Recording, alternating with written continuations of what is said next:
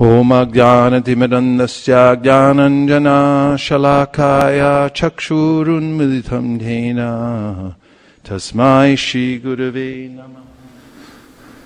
I offer my respectful obeisances to His Divine Grace A.C. Bhaktivedanta Swami Prabhupada,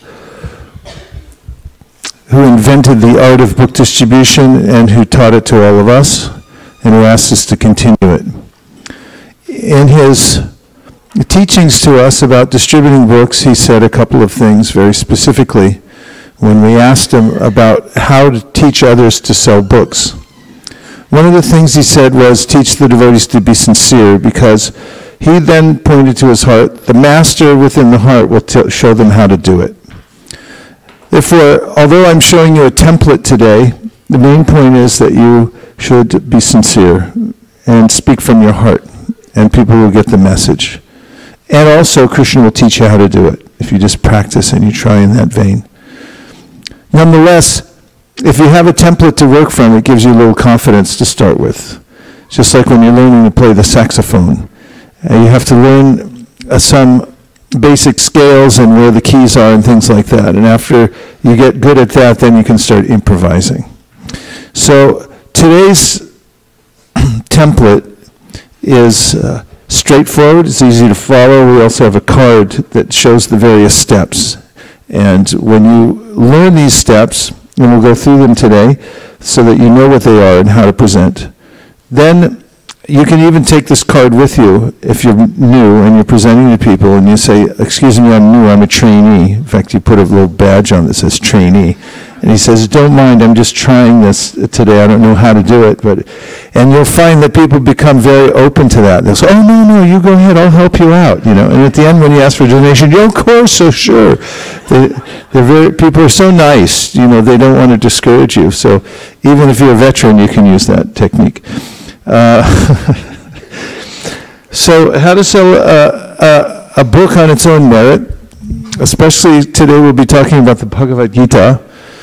And there's sufficient merit in our books that if you simply describe them sincerely, anyone will buy. So here are the various steps. We'll read them together. Radar, qualify, trust the hand, give a nutshell presentation, show and tell, compliment, humor, engage. 1, 2, 3, 4, 5, 6, 7, 8 simple steps. Ashtanga.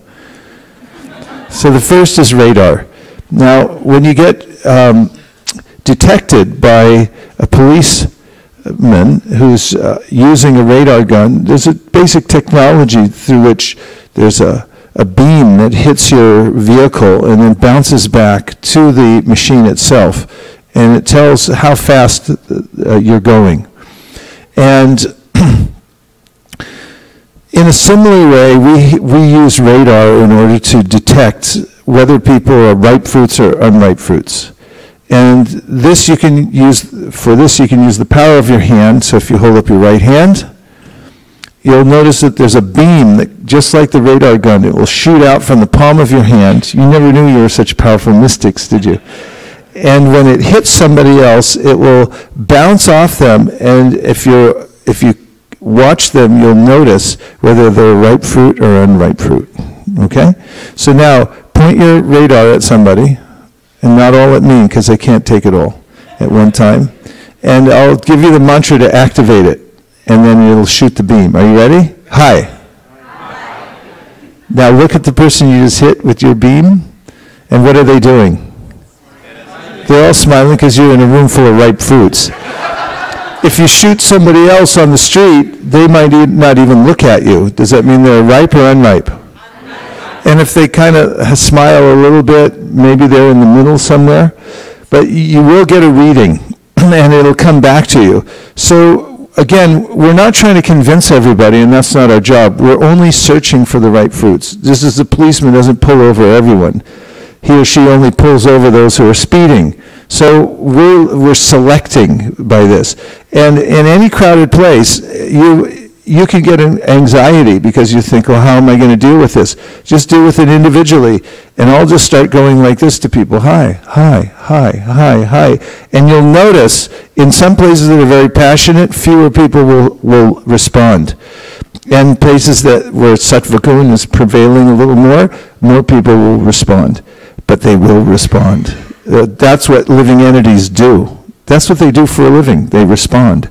That's a response. Response means that there's a pulse that's coming out. So you send a pulse, you get a pulse back. So it's a conscious contact to start with.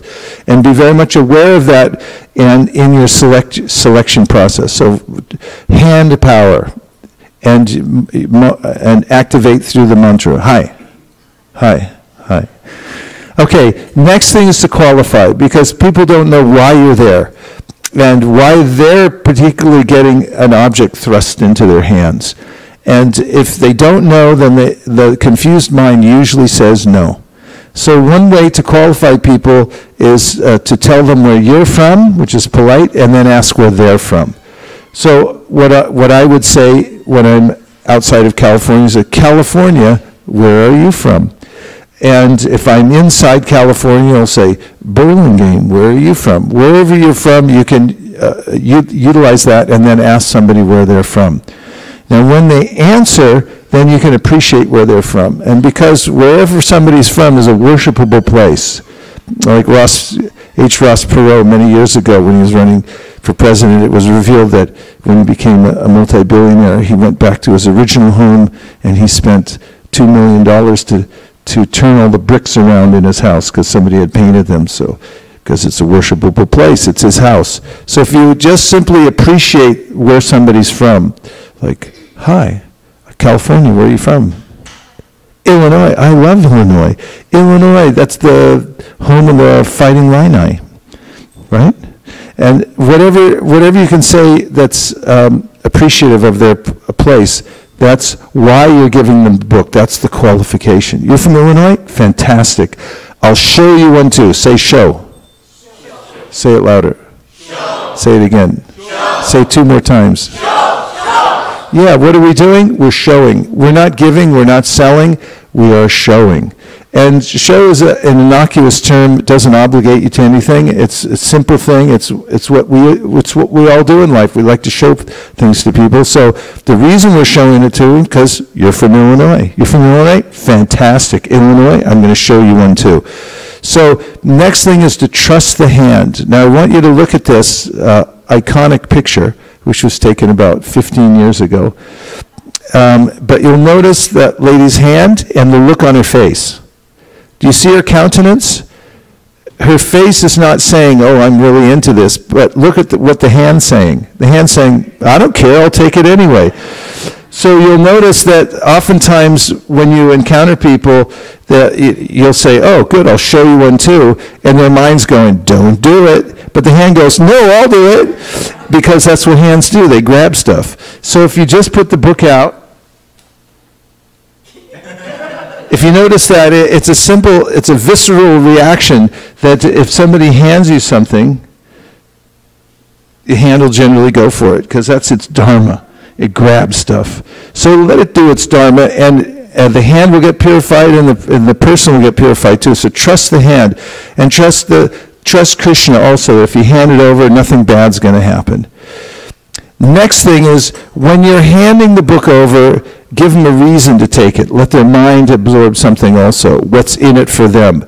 So here's a mantra that works quite universally, although there are many, many mantras, and Navina and others gave us some very nice ones this morning. Here's one that you can try.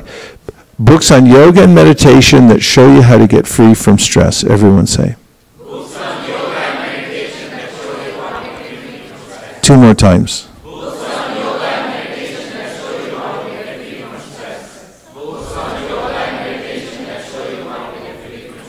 Two more times.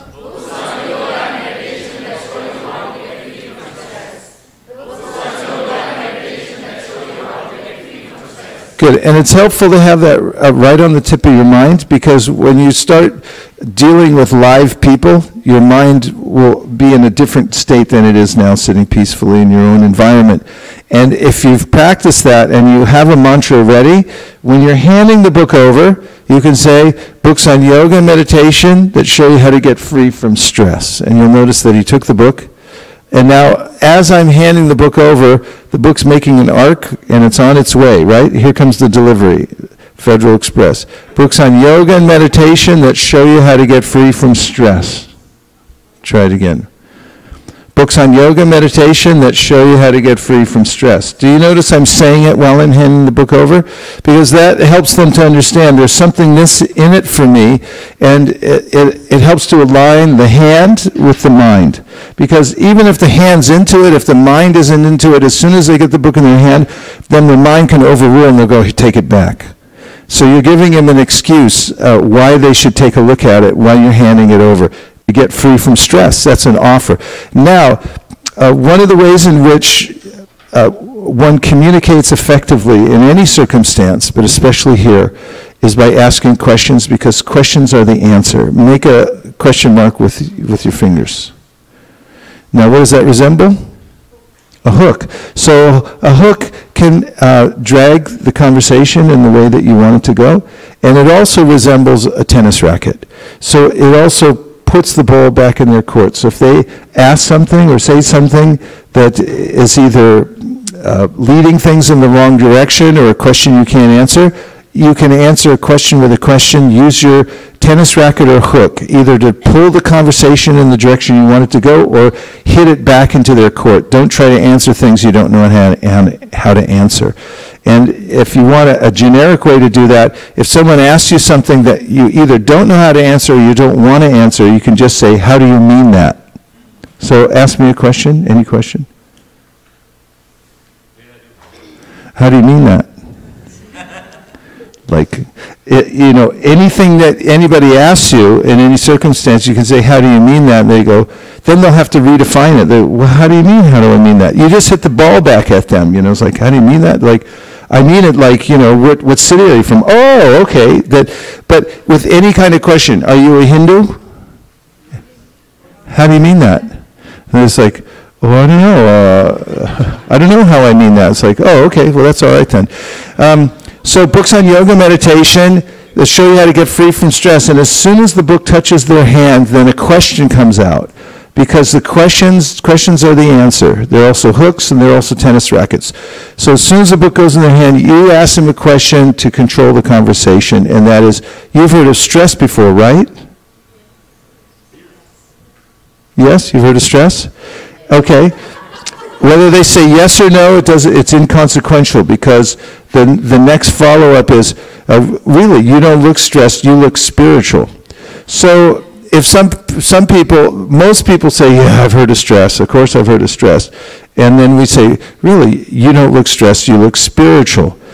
Or some people say, no, I'm not stressed at all. And I say, I know, I can tell. You don't look stressed at all, you look spiritual. Now there's a very powerful implication in this statement, you look spiritual. They are spiritual. They've forgotten.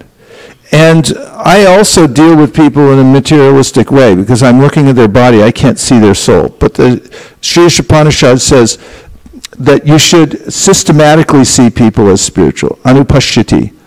And that means when you say you look spiritual, what happens is they change their mindset and they start thinking of themselves as spiritual, which is quite natural because they are.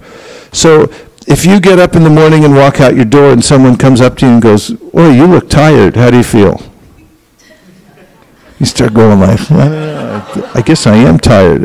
Or if you wake up in the morning and someone looks at you and you goes, you walk out your door and they go, you look terrible, how do you feel? Terrible. The rest of the day you're thinking, God, I feel terrible. And if somebody comes up to you and looks at you and goes, you look spiritual, how do you feel? You start to feel, and you'll notice it happens in an instant when you tell people this, you look spiritual. They'll start, they transform suddenly in front of your eyes, and they achieve self-realization within a half a second. Just by you telling them, you look spiritual. And they go, oh my God, I forgot Krishna, I came from the spiritual world. All these thoughts start going through their mind just by this one statement. So now you bring another question. It's like, what's your secret? Everyone say that.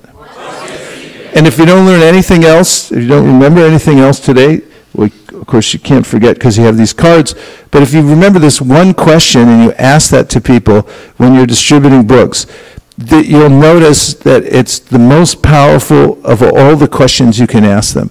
And the reason is because there's a dynamic when we're out distributing books, and that is that we're trying to intervene in their lives. It's just by context. We're walking up to them, they're going in their own direction, and we walk up and say, hey, come over here, I'm going to change your life. And people don't like to have their lives changed. And there's a subtlety there where they're thinking, like, why are you trying to tell me anything? And you'll notice that's one of the main reasons that people beg off. And they say, like, leave me alone, or I don't want to read this, or I don't need to read it, or I don't want to give any money. The reason is there's a stubbornness there. They're like, I'm okay, why are you telling me I'm not? Because basically we are saying you should read this because it'll make you better.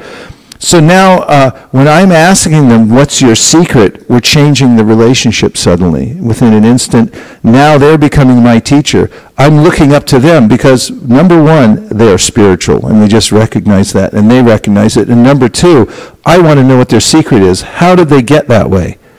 And that makes me their disciple, and they now become the guru. And this they very much appreciate. All living beings do. So what's your secret? Now they'll start thinking of their secret, and it takes them a second. So people in the mode of ignorance will say, I smoke a lot of marijuana. People in the mode of passion will say, I work out every day. People in the mode of goodness will say, I meditate and I read the Bhagavad Gita. And you'll notice a variety of answers, and then a portion of people, at least 30%, will say, I have no idea, and then you'll have to suggest something for them. Say, oh, you must come from a good family. And if they say, no, I don't, 10% of people say, no, I don't come from a good family. Other people will accept that. The other people, you could say, you must just be a natural, and they'll accept that. Okay, so let them be spiritual and let them have a secret. And if they don't have one, fill it in for them. Okay so far? Say yes. Yes. Okay. Next is you take the book back. You just gave them the book, but in essence, basically, you're taking back their book just to show them their book. And now comes show and tell. So show and tell means, here, I'll show you really quick. How fast are we telling them? Really Say really quick 5 times.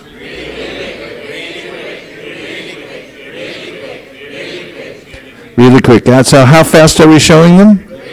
And the reason is they're thinking, is this a Bhagavatam class? Or do I have to be here forever? Am I going to be converted here on the spot? What's going to happen? And you're just saying, everything's really quick. This is going to happen so fast you won't even believe it. It's really quick, really quick, really quick. I'm just going to show you. So here's a few things that you show them that are in and on the book. On the back cover of your Bhagavad Gita, you'll find some names. What are they? On this book says Thoreau, Emerson, and Gandhi. Thoreau, Emerson, Gandhi.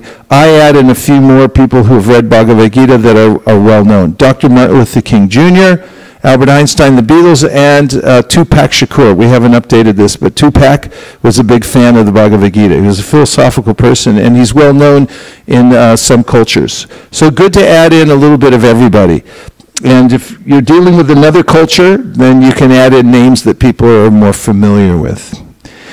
Just as SKP was explaining, go with their culture. So all you have to do is just drop the names as if you're taking them and throwing them up to the air. You don't have to explain each one, just tell them.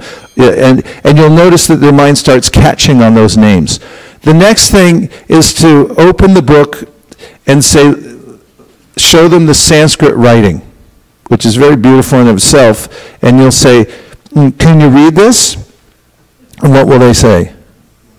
99.999% of the time they'll say no, and then they say, I was just testing you. And that leads to the next point. This has been translated into English over 400 times, and now you're turning to the front of the book. Out of all the translations, this is the most popular in universities. Now you'll find in the front of your book a list of universities, some of which at the bottom of the page are very well known. Like here we have University of Southern California. Have you all heard of USC? And also you'll find down here Georgetown University. You know the Hoyas, right? Okay, so we've got, all you have to do is, again, drop names. You're pulling them out of a hat. You know USC? Yeah. You've heard of Georgetown University? Yeah. Okay, that's all you have to do. Now the next thing is we're still showing, and we turn to the changing bodies. So get good at finding this, because you got to get there fast, because how fast are you showing them? Really quick, really quick, really quick. So here we have a picture, and when you're showing them, you hold it up like this so they can see it very well and say, listen, we start here, we end up here, we're all just passing through. And then you can ask them a question, where are you in all this? Wait, where are you? Sir? Come up.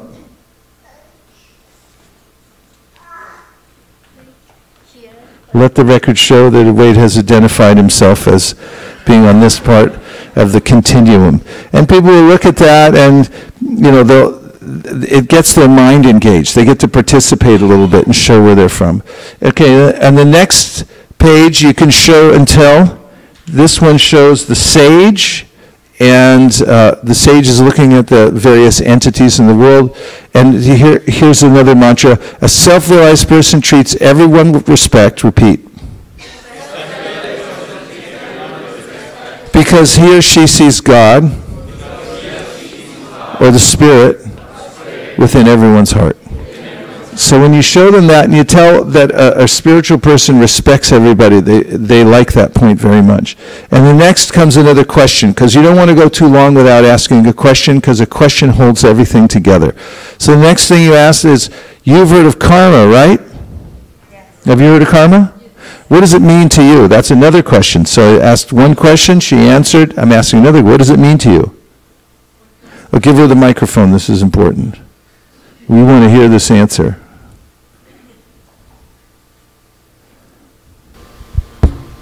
What comes around goes around. Now here's my answer. Whoa, what a great explanation. Okay, so I want you to practice that. Whenever you're going to ask me if I've heard of karma, and then ask me what it means to me, and then when I give my answer, and it doesn't matter what I say, I want you to go like this. Whoa, what a great explanation. Okay, are you ready? Yes. Okay, give him the microphone, he'll ask me. Have you heard of karma? Yes. What does it mean to you?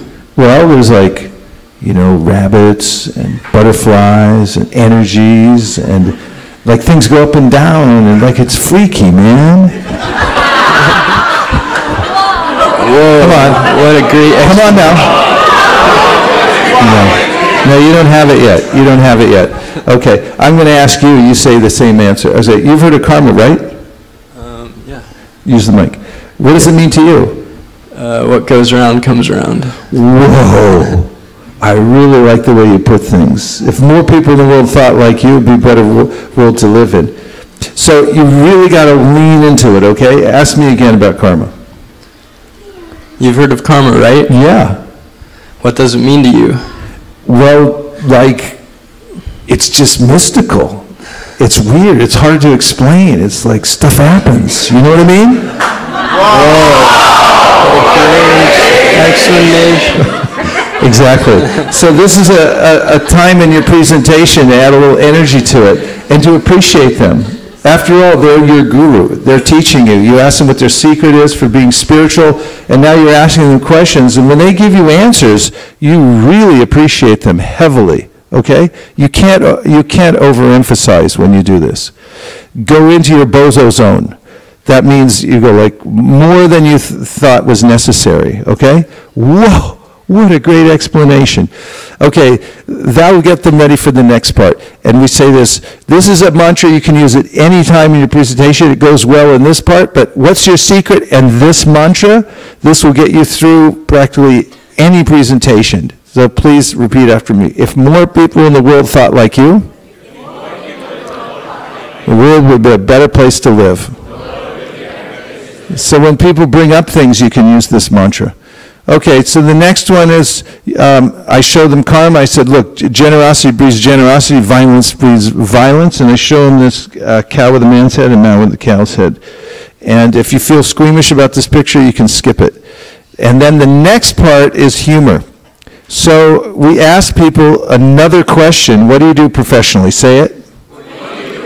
They say, I'm a civil engineer, I'm a Sunday school teacher, I'm a dancer. And then I show this picture of the yogi with the soul leaving his through his head. I say, really, this guy used to be a civil engineer. Or, yeah, this guy used to be a Sunday school teacher. Or, yeah, this guy used to be a dancer. And then what do? They laugh at 50% of the time. And the other 50% of the time they say, really? And then you say, no, not really. And then they go, ha, ha, ha. And just as they're laughing, that's when you hand the book back. And so say, ha, ha, ha.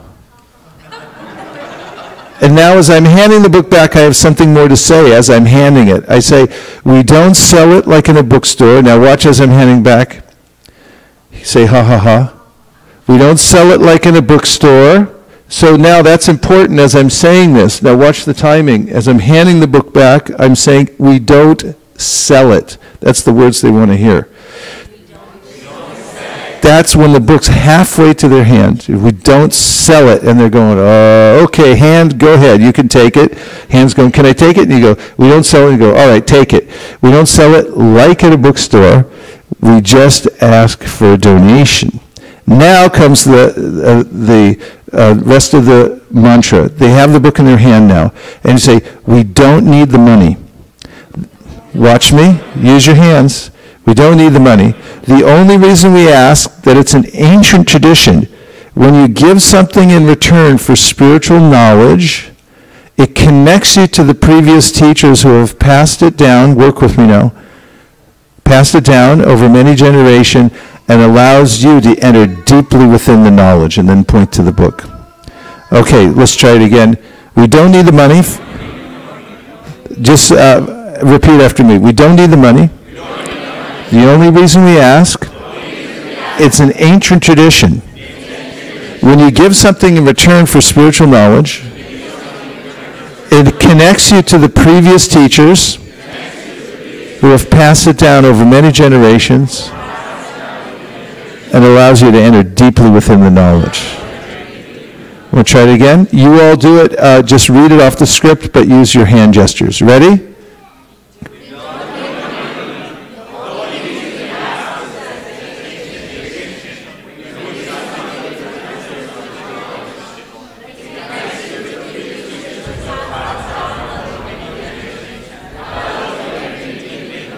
One more time.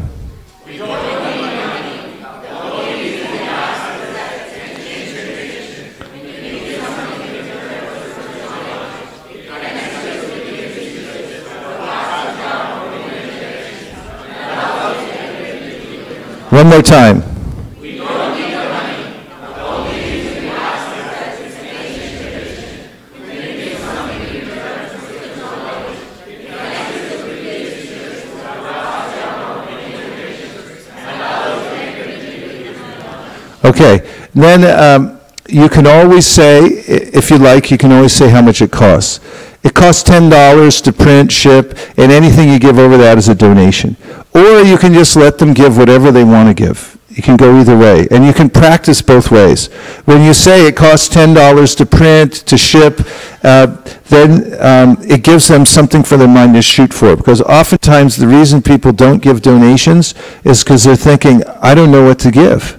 So if you give them something to shoot for, you say $10, then they'll give more than $10. You say you give anything you give over that as a donation, or they'll give less than that, and they'll say, is this okay? But at least it gives them a range. Or you can just leave it open to them, either way. And a few comebacks, they say, I already know all about this. We say, that's great, I could tell by looking at you. Okay, so I say, I already know all about this. Or I say, I know, that's why I picked you out. I could tell. You look like somebody who knows everything about everything. And then, I'm a blank. I'm a Buddhist, I'm a Muslim, I'm a Christian. Okay, so, oh great, I'll show you this one. So now, when I hand you this book, you hand it back as you'll say you're a Christian. Yeah, we don't, books on yoga and meditation shows you how to get free from stress. You say, no, okay, hand it back. He's a Christian. Oh, you're a Christian. Okay, here. Sorry about that. Here you go. Now, I'm just using it as a replacement. I'm not handing them the same book. I'm going to hand them a different book. But whatever they say, I'm a Buddhist, I'm a Christian, I'm a Muslim, don't force them to take the book. Once their hand starts rejecting it, once they've rejected it, take it. Respect their rejections, respect their objections. Always honor their objections and honor their rejection. Don't resist, because whatever you resist will grow. It'll just make them more determined to resist it. So as I'm handing it, and I notice they're resisting, their hand's already coming back, I just take it right back. Go with the flow. This is the martial arts or Aikido of book distribution. Take it back, go with their flow, and then hand them another one. They will take a different book. And then you start giving context. You say, yeah, this is one of the times to use this mantra that if there were more people like you in the world, it would be a better place to live. Like I was in front of the museum in Toronto and I handed the book. Someone said, oh, I'm a Christian. And so I gave him a different book. I said, if there were more people like you in the world, more people of faith, it would be a better world to live in. You're what's keeping the world alive. And he took the book. So just replace it with something else. Are you selling this? Anybody ever ask you this? Here's the answer. We refuse to sell it. It's too valuable. We just take a donation.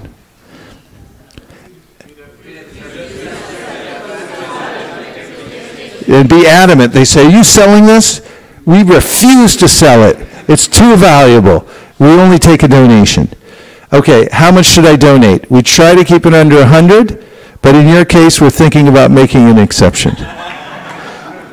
Okay, so when you get the donation, then you teach them the Maha Mantra. You can ask them this question, do you believe in the power of prayer? Say it.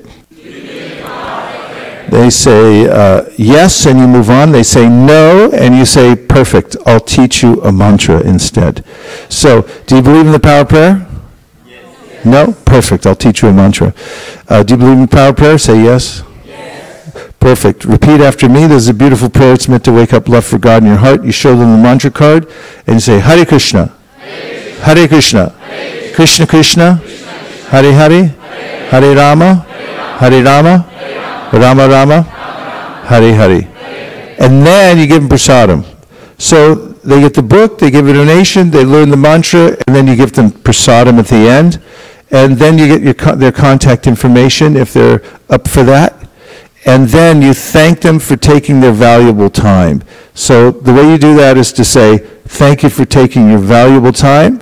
And if it's appropriate, you shake their hand and say, it's been a pleasure meeting you. Leave them with a good impression. And our prime directive is what? Very good. So I'm going to just go through the steps really quick, and then what we're going to do is stand up and practice going through these steps. These cards you can pass out. Actually, we'll pass them out when you stand up. And you're going to go through one rep as you're facing each other, where one person presents and uses this template. And then stop. We'll see if there's a couple of questions, and then we'll go the other way, okay? Are you ready? Say yes. Yes. Okay. Here are the steps. Radar. Qualify. Trust the hand. Give a nutshell presentation. Show and tell. Compliment. Humor. Engage. First thing is radar. You use your hand. Hi, hi, hi, hi, hi, hi, hi. Yeah, you meet a ripe fruit, then you go, hey, I'm from California. Where are you from?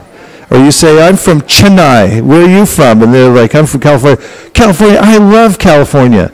When I was just in Tokyo, everybody's practically Japanese in Tokyo. I walk up to people on the street and I go, are you Japanese? They go, I'm Japanese. Fantastic, this is for you. So when you qualify them, it's like, I'm from California, where are you from? They tell you where you're from. Just appreciate the place they're from, wherever it is. I'm from Connecticut. Bowles Bear, people from Connecticut, fantastic. I love Connecticut. This is from San Francisco to Connecticut. That's the whole thing. It's the whole context where you're from. Trust the hand, you put it in their hand, but while you're handing the book over, as it's making its arc, books on yoga meditation that show you how to get free from stress. Bring out your hook. You've heard of stress before, right? They say yes. You say, really? You don't look stressed. You look spiritual. Here comes the biggest hook of all. What's your secret? Say it. Yes. And now take the book back for show and tell. Here, I'll show you how fast.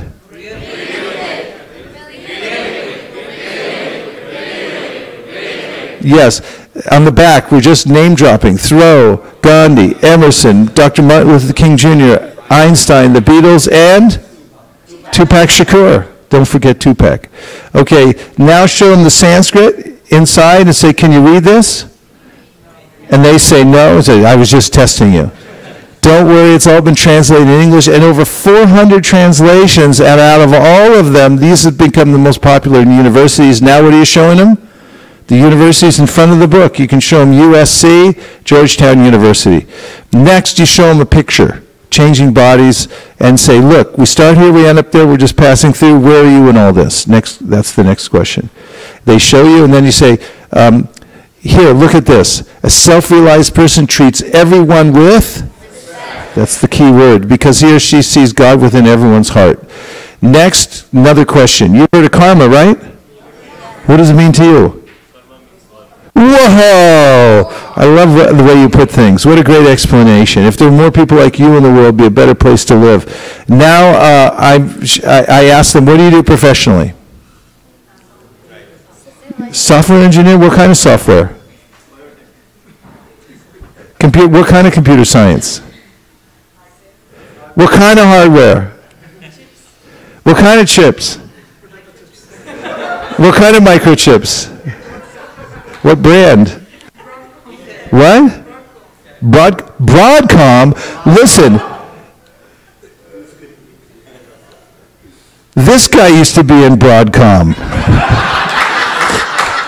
The more specific you can make it, like if somebody says, I'm a teacher, what kind of teacher? I teach zoology. Get out of here! This guy used to teach zoology. That's when they laugh, and as soon as they laugh, then you hand the book back. When you hear the ha ha ha, that's when you know you're handing the book back. And you're handing the book back, and as you hand it back again, as the book's making its arc, you say, we don't sell it like in a bookstore. We just ask for donation. Are you ready for the next part? Let's do it together. We don't need the money. The only reason we ask, it's an ancient tradition. When you give something in return for spiritual knowledge, it connects you to the previous teachers who have passed it down over many generations and allows you to enter deeply within the knowledge. And then you could say it costs us $10 to print and ship and store. Anything you give over that is a donation. And then they give a donation. And then you can, at the next point, give them the Maha Mantra. You believe in the power of prayer? Say yes. I'll teach you this beautiful prayer meant to wake up love for God in your heart. You teach them the Maha Mantra. Then you say, this is for being so nice. And you give them some prasadam. Do we have prasadam to give out today? Yes. Say yes. Malini? Malini? Say yes. Okay. All right. So then you give them prasadam. That's self-explanatory. And then get their contact information. And lastly, thank them for taking their valuable time. And say, it's been a pleasure meeting you. Shake their hand. Prime directive is? Okay, so now we want to see how organized you are, how efficient you are. So stand up in the open space back there and face each other. Find one partner facing. And on one side, someone should have a Bhagavad Gita in their hand. On the other side, someone should have nothing in their hands. And the world record so far in getting set up is 60 seconds. See if you can beat it. On your mark, I said go. Do what you have to do to organize the room to make it available.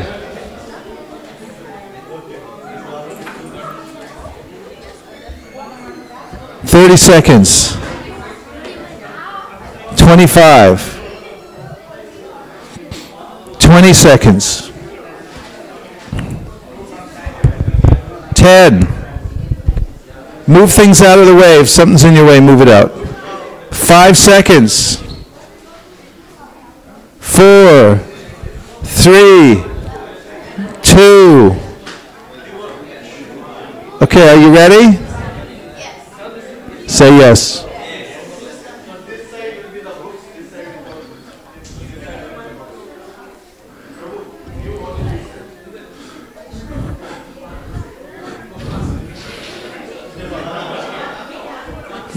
Vrinda, Monisha, can you come here? Here. Make sure everybody who's got a book gets one of these. What happened? Yeah.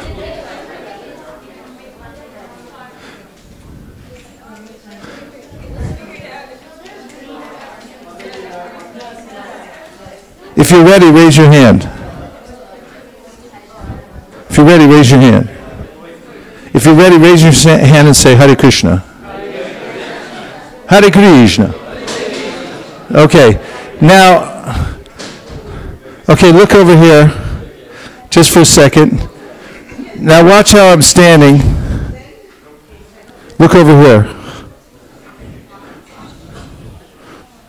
Okay. Now here's what I see many devotees doing. They got the book out like this, and they're walking down the street. People see him coming from a mile away, and they go, okay, cross the street before we get to that guy. But what you want to do is keep the book out of your hands. So they're thinking, oh, the guy can't hurt me. He doesn't have any books in his hands. You can either keep it in your arm like this, or you keep it on the table, or you keep it in your book bag. It's not visible. It's not in your hand like this, like you're trying to attack somebody with it. And also, best is to hang back, because you're actually looking for the ripe fruits. You don't have to chase after them. So you see how I'm standing? Stand like this. You got to be cool as a cucumber in an icebox. And stand back. And then from here, you're high, high, high, high. Don't be chasing after people. High, high, high. Just stay back and then watch and see who's out there. See who looks at you. And once you see them respond, then you can use your mantras to continue the conversation. Okay, are you all ready to go? Whose book is this? Oh, yours. You got 2. Okay, so don't give them any trouble. You receiving, you're not meant to give them obstacles. Don't give them, curveballs. Give them straightforward, and if they forget something, help them through. What you're trying to do right now is just get one repetition of saying what's on the card.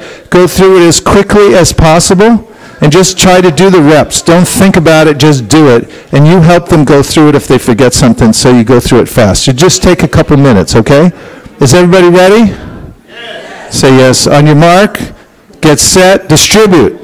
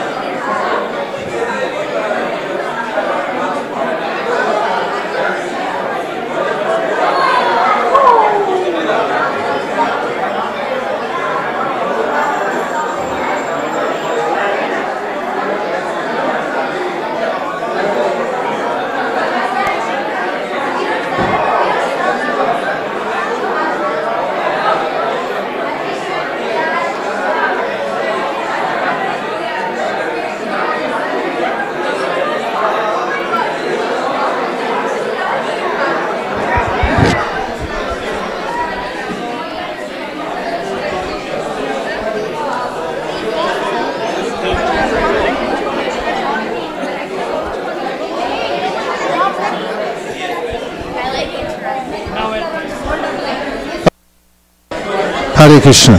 When you finish one repetition, then stop. Don't go the other way yet. Did you finish one rep? If you finish one rep, raise your hand.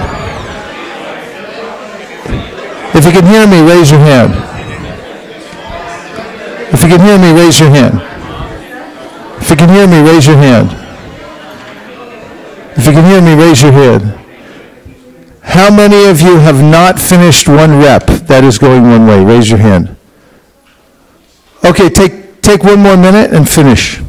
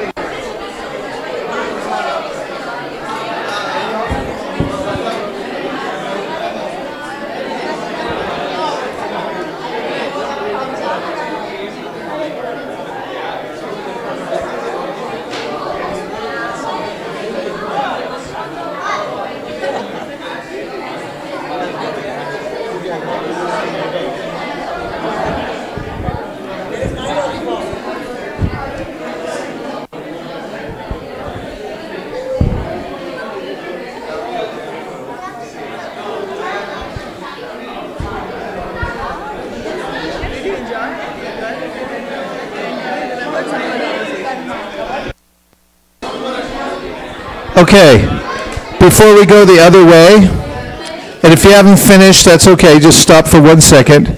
Before we go the other way and have the other person distribute, then I just want to see if you have any questions or any hang-ups that you're running into. Questions, hang-ups? Yes. Like when we are talking about the Bhagavad Gita, we are the philosophy, we are not touching anything on the philosophy of the Bhagavad Gita. The only thing that we are from the book that we are telling is about the reincarnation, the concept. We are starting here, we are ending here, and we are passing through this. And where do you? And we are starting here, we are ending here, and we are passing through this. Where do you? Where are you in this? So that is the only thing that we are talking from the book, from the Bhagavad Gita. Yes, it's a very deep concept that most people very much appreciate. Although we've seen the changing bodies many, many times, when you show it to other people, it's a revelation. They see it for the first time. And that's one of the very important aspects of Bhagavad Gita, is we're on a continuum. So basically, yes, we're giving the essence of the philosophy. We're also bringing up karma as well. So these couple of things are giving the basic philosophy of Bhagavad Gita, and you don't need to give them a lot more than that in order for them to appreciate and take the book. There's no harm in teaching other things, but I suggest you learn this template because it will work everywhere, every time, to all the people that you meet, and you'll be very satisfied with it. And after you learn to use this template, which flat out works, then you can innovate in any other way that you like, and you can start bringing up more intricate philosophy and see if they appreciate it. Okay? All right. Any other things before you go the other way? Yes. So we are not allowed to speak our own realizations on Bhagavad Gita, Maharaj? Yes, you may speak all your realizations to the whole world. I just recommend that you learn this template and then work off the template to innovate after that. Because once you have a basic track and you know how it works, then you can start inserting things. Like playing an instrument. First you learn your scales, then you can start playing jazz and everything else. Okay?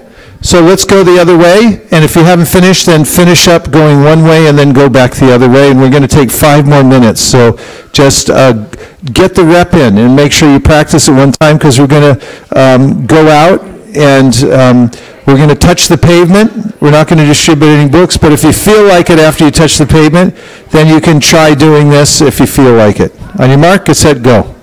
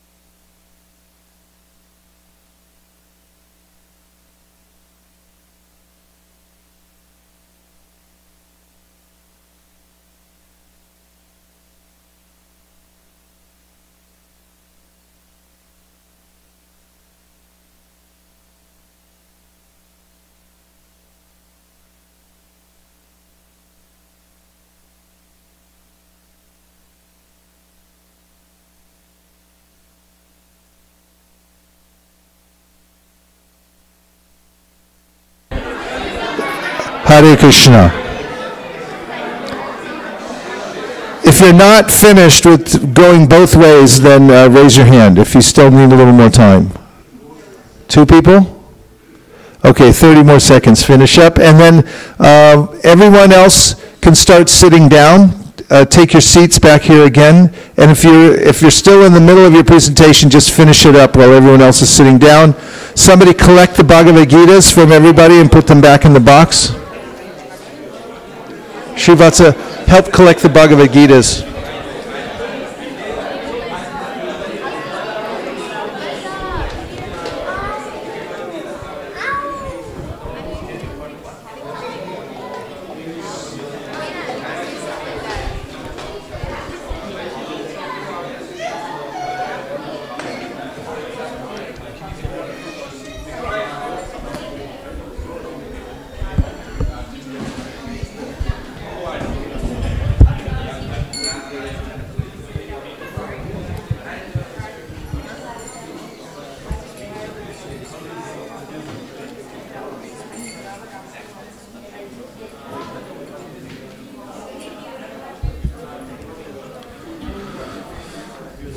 Hare Krishna, Krishna Krishna, Hare Hare, Hare Rama,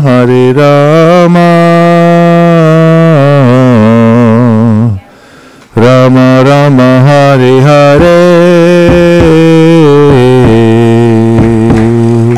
Hare Krishna, Krishna Krishna, Hare Hare, Hare Rama,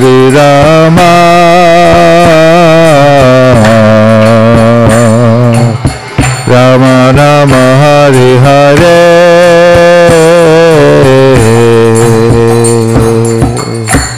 Go Premanande Haribo. Now just take a few questions or reflections you have from the presentation. Places where you thought there was a gap or you weren't sure about what to do. Yes, Srivatsa Prabhu. Srivatsa. In the past, sometimes when I tell people about how self-realized people are able to see God in everyone, and they're atheists, they start challenging the philosophy and they start coming right at you. Then I put in that presentation spirit. So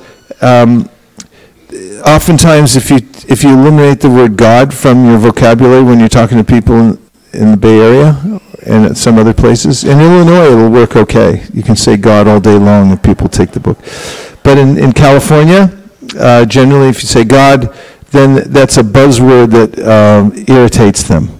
So this self-realized person treats everybody with respect because she sees the spiritual value of everyone. And to just change God to spiritual. And that should usually be acceptable because that can even be accommodated sometimes by atheists. They can justify the idea of being spiritual as being, pardon? No, what was it? Yeah, mindful, something like that. Yeah. What else? Any other points? Yes? You got to use the mic.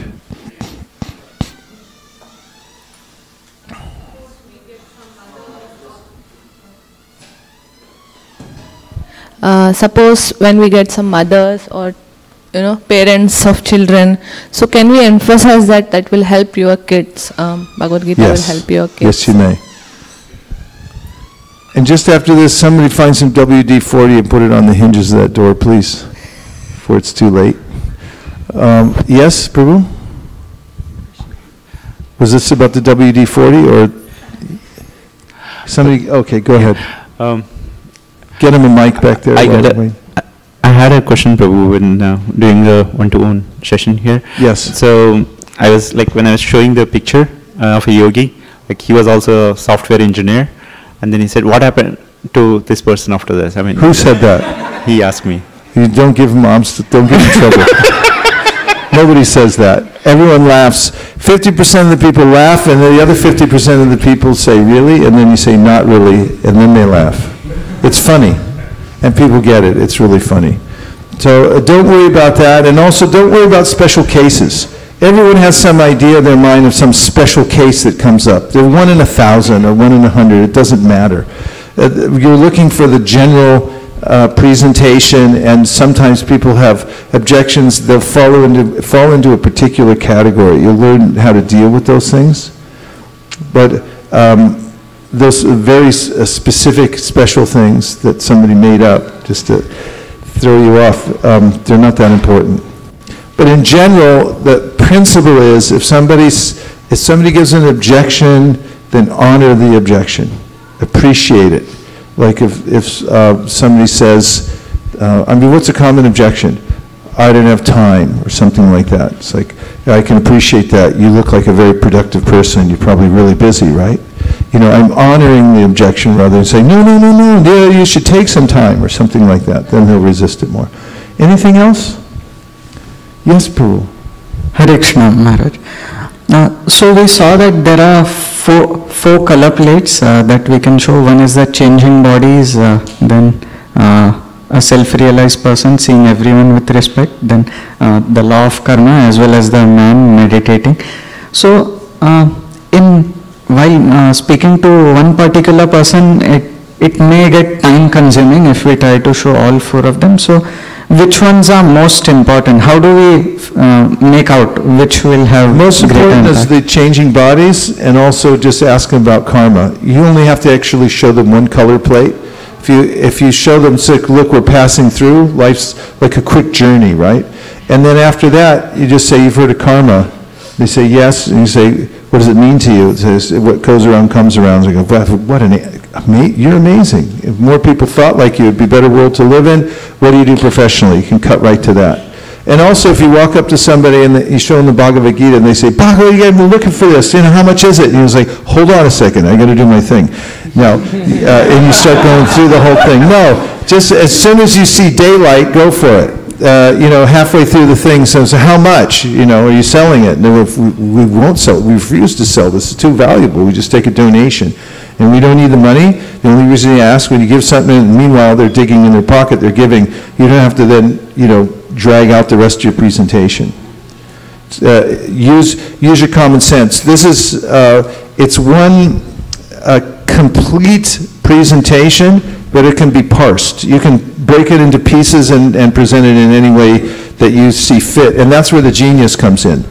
But at least it gives you a track, because when you get out there and there's live bullets flying and people are going every which way, your mind kind of goes a little haywire. What do I do now? And I see devotees all the time. They learn the presentation, they get out on the street, and they start doing something else completely different.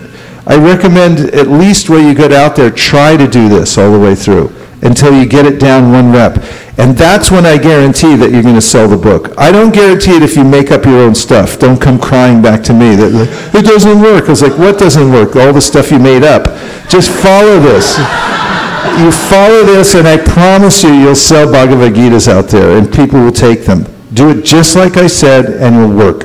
And then you'll start to see why it works, and then you can start innovating and changing it, doing whatever you want, and you'll be off on your own, okay? Otherwise, you can just stick to this, and you'll just sell books day after day after day, and when that gets boring, you can try something else, okay? Yes, 2 more, and then we'll go out. Hare Krishna, Prabhuji. When we are showing it to Indians, usually some of them... Oh, yes, thanks for bringing that up. So with Indians, I wanted to point out that I don't show them a book, because it's an insult to their intelligence. So it's like if I stood in America and I started selling Bibles and say, here's the Bible, like it's, people are like, what are you talking about? I already know the Bible. So with Indians, when you thrust a book at them, they're taking it as you're trying to bring them back to something they have guilt about that they're not following anyway, and it gets really complicated in their minds. So don't offend them, don't complicate their lives. What I do when I meet Indians is I don't hand them a thing. I just stand there and talk to them, and I tell them what we're doing, and I acknowledge the fact that they know more than me. That's a standard principle with anybody. They're the guru, I'm just explaining what they already know. That's the psychology. And with Indians, I just tell them, as you know better than I, the Bhagavad Gita solves the problems of life from a spiritual level. I'm not handing it to them. I say, but what we're doing is we're making Bhagavad Gita available to people all over the world. And not only in English, but also in Russian and Japanese and Chinese. And we're setting up centers to teach Bhagavad Gita to help people all over the world. So what we're doing out here is a fundraiser. And for those who already know about Bhagavad Gita, like you, your mother knows Bhagavad Gita, your grandmother memorized the Bhagavad Gita, we just asked for money. We just asked for a donation. And you didn't hand them anything, so it's not tit for tat. You're not giving back for something. You're just telling them what you're doing and saying, then we ask you for donation. It's a fundraiser. And Indians, when you do that, they'll be very happy to give you a donation. They'll give you lots of money. And then after they give the donation, then you can pull out the book and say, here, and by the way, this is for you. And they'll be very pleased to take more. So even when I go to doors and I meet Indians, unless I'm selling sets of Bhagavatams, I resist from handing them things, because that's what ruins it for them. It becomes a mental block. Does that help? Indians are different. Yes, Prabhuji. It's different. It's a cultural thing. Yes. Usually, whenever I see Indians, I usually try to show as if kids are trying to present and encourage them. So they are also thinking, okay, let me encourage the kid to present Bhagavad Gita. In that process, they're learning about Bhagavad Gita, and then they take Bhagavad Gita as well. So. Okay, that's nice. That's also very innovative and a genius that's come from Krishna. How much eye contact of that person is important in selling the book? Like eye contact. Sometimes when we present Gita, they are saying something else. They are saying time. They are saying. So you should be aware of that. If they look at their watch, that's a real sign that you should cut to the chase. So that means if you're talking to somebody, you say really quick and they look at their watch and you say, oh, yeah, so I'll just finish up right now because I think you have to go. And they'll go, yeah, I got to go. And so I go, okay, we don't sell it. We just take a donation. Boom, just finish right there. So be very aware of what their body language is and how they're moving. Then 1, 2. Prabhuji, I was thinking that is it okay? Well, like many times when we see Indians, we tell them not to just take one. We talk to them about Mortal Gita. Yes, always selling bunches like bananas. Yeah. Yes. Advaita gave me this example, and I think I have a question. Like when at the last part, they say engage donation, right? But engage donation, yes. Yeah. So, but what if they say in the middle, I don't want the book? Well, then they don't want the book. That's okay. You can take it back. And the reason it says engage and then it has the donation, the reason we're asking for donations is we don't need the money. That's a fact. That's why we're saying that. We don't need the money. Krishna will supply money in any which way in order for us to spread the Krishna consciousness movement. The reason we ask is, in the Gita, Krishna says, don't give this to somebody who's not devoted or austere. So how are you going to tell? And if you ask for donation, they give something in return, then that's an austerity. And it also shows a little bit of devotion. Also, if they give their undivided attention, but they don't have any money at the end, that's okay too. They gave their attention. They paid attention. That's why we use that phrase. And then you can use your discretion and say you can keep it anyway. What we don't want to do is give it to people who aren't interested in it. We want to find good homes. And generally when somebody gives something in return, anything, then it makes them more attached to the book because they gave something in exchange. And your specific question was, if they say, no, I don't want the book, then just take it back. Always honor their objection. And if the energy is coming back at you, take it. Don't try to force it on them because it won't stay. It'll just build up even more.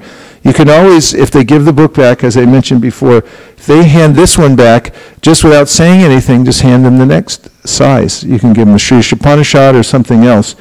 I had a guy, I was in Hong Kong, and I was down by the wharf, and some guy, he was very cynical, but I kept showing him. And I showed him one book, he handed it back, I showed him another book, I showed him another book, and because they were different books, he kept taking them in his hand. And I got to the 7th book, and he finally just reached in his pocket and gave a donation. And so you'll find that oftentimes this will work. But if someone just says no and they're not interested, leave them with a good impression. Thank them for taking their valuable time. Our goal isn't to sell a book to every person. It's to make a positive interaction with them and leave them with a good impression. So if they want to get away, let them get away clean. And leave them with a strong impression that you cared about them, not about winning in the transaction. You didn't have to win the transaction to be their friend. Does that make sense? Does that help? Okay. Yeah, let them go. And what you'll find is that keeps the atmosphere clean. And you'll be in a nice, blissful state of mind because you're detached. Because you're thinking, Krishna will send me the people. I don't have to convince every person. If somebody rejects it, that's fine too. Just don't grab onto that rejection energy. Let it go. And what will happen then is all kinds of miraculous things will start happening. You'll see the miracle. 2 more and then we better go, huh, Malini? Yeah, Hare Krishna Maharaj. So generally we have seen that Western count is fast moving. So I have seen devotees to attract them, they say, oh, nice haircut, man. Okay, so. Nice what? Nice haircut or nice hat, or I mean something like that to attract. But generally they don't, when you say hi, generally they don't stop, they just move ahead because the crowd is moving. So generally they don't stop, but you'll notice that there's a ratio that do. Okay. That's the whole point. The point isn't if you say hi, everyone's going to stop. That's not what I said. What I said was you're selecting out of the crowd the ones that, when you shoot your radar, I specifically mentioned when the policeman, highway patrolman is shooting his radar gun, he doesn't get everybody. He gets 1 out of 1,000. So when you're standing down on the street or wherever you are and you say hi, hi, hi, everyone's going to go by except for the ones you want to talk to. And they're going to look at you and go, hi. And like they're open, they're ripe fruits. That's when you start talking to them. Yeah, understood, Maharaj, but I have seen also that even if they say hi to us, they are still moving. So we generally go little with them, okay, and then when we start, they stop. Is that how? So now you say, now that's when you ask them a question, because a question is a? Right, so if you want to catch somebody, use a hook. So here's 2 hooks to use. So you're looking, you say hi, and they smile. They're still moving a little bit. I say, California, where are you from? Or Burlingame, where are you from? Chennai, where are you from? India, where are you from? And then they'll say such and such, right? Burlingame, where are you from? I'm from India. India? Oh, I love India. Now here's another hook. You see this? Watch. Watch this. Watch. It's irresistible. People can't resist this. When you put your fist out like this, it's a very non-committal handshake. And from across the street, sometimes I'll go like this, and people are like, all right, and they'll come through traffic, risking life and limb. It's like, okay, I got it. Because people want that. They want a little connection with another living entity, and you're going like, huh? Here I am. Come on now. And they're like, yeah, all right, you know. And so then once you get them over there, then you're saying where they're from, and say, you know, you're from Illinois. You could ask them again, you're from India? You say, I love India. Great. This is from America to India. Books on yoga and meditation shows you how to get free from stress. You've heard of stress before, and you're off with your presentation, which has intermittent questions, which holds the whole thing together. It's just like when you put the yeast in a cake. You know, it holds the whole thing together. So the whole thing it's a structured house. It has all the questions and all the presentations that you need to live in a decent house. Okay? So use the question as a hook. Like, so I'm from India. Where are you from? I'm from Illinois. Illinois? Are you serious? You're from Illinois? Ask them again. Yeah, fantastic. I love Illinois. Great. This is from Chennai to Illinois. Books on yoga and meditation shows how you get free from stress. You've heard of stress before, right? Really, you don't look stressed. You look spiritual. What's your secret? You know, and you go on from there, and you're off and running. What else? Was the last question? Yes.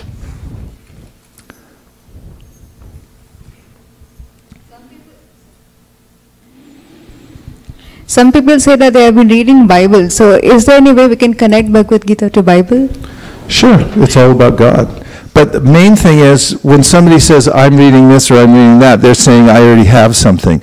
So again, you honor the objection. So if someone says, I'm reading Bibles, I could tell you look spiritual. That's one of the things that you tell people when they use a particular thing to tell you that they're not interested, basically. They say, I already do this, I already do that, I already have this. And you're like, I know, I could tell by looking at you. You know, if there were more people like you in the world reading the Bible, it would be a better place to live. It's people of faith like you that are keeping the world afloat. So acknowledge immediately whatever designation or objection that they offer, you fully acknowledge it, you appreciate it, and then it leaves an opening for you to present what you have. Once you honor what they have, then you can present what you have. And if you reject it, that's just what they're resistant to. That everyone's walking around and they have a little protective shell around them because this is my identity, this is who I am, and if you challenge that and you don't honor it, they will not be open to what you have to offer. So you have to be beyond ecumenical. You have to be downright universal and appreciate where everybody's coming from. And that's one of the reasons that this is high sadhana. You have to develop that kind of vision, and you have to extract the spirit from the matter. You have to extract the pure devotion from the mixture of everything else that anybody has that's going on. And you'll find that little spark in there, and you just fan it. And once you fan it, then miracles happen by Krishna's arrangement. Krishna's in there helping you. He's sitting in their heart going, yeah, take it, take it, take it, take it, take it, take it. And you're like, who said that? You know, and like, you're going, you take it. And Krishna's going, you take it. And they go, all right, I'll take it, you know. So it's a transcendental process. It's a transcendental process. You have to depend on Krishna. You have to be ready for it. And you go out and you practice, and you'll see. It'll all come together, and it's like a symphony happening out there. And you'll realize that I'm part of something way bigger than myself. It's not all about me. There's 5 factors to every action. You go out and depend on Krishna and do the best you can, and Krishna will supply the people. That's why you'll feel a relationship with the Lord by doing this kind of work. It's because it's not me that's doing it. Krishna's arranging these things. I'm insignificant. I don't know how to do it. So now we have the opportunity to go out and touch the pavement. That means we're not going out distributing any books today. We're just going out to see if we can move from this place to the place that we're designated to go. And once we touch the pavement, then we're done for the day, right, Malini? And if you want to try anything after that, it's completely up to you, and it's completely extra. No expectation of selling a book, performing, doing well. Just feel free to have fun today.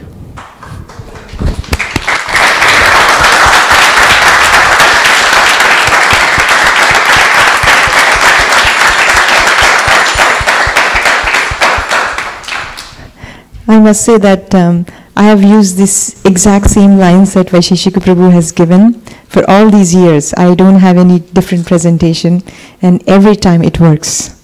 So I encourage all of you to try the exact same lines, even though you have some different ones. Try that, as Prabhu said. You'll see that it works all the time.